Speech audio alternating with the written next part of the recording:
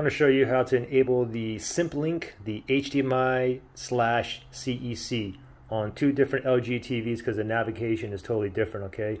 So the first one, this is like an older model LG Smart TV, and what you want to do is you want to go to settings. So just go to your settings. So mine's right there.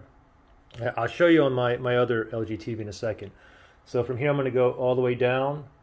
I'm going to go down to all settings.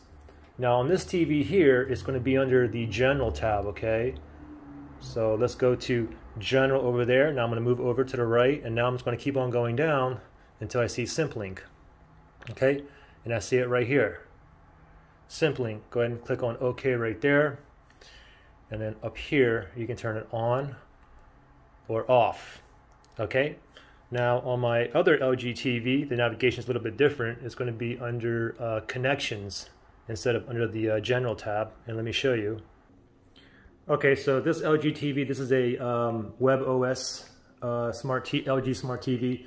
So from here, same thing, you want to go to settings. Let me just tap on my remote. I got the settings tab right there.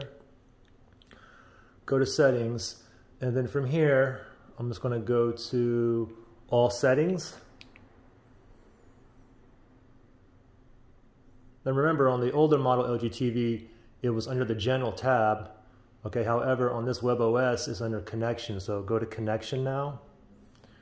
And then from here, you want to go to device connection settings. So click on that. And there you go, SIMPLINK. Right here, you can turn it on or off. I had to turn mine on to get my sound bar working with my remote. So pretty simple. Good luck.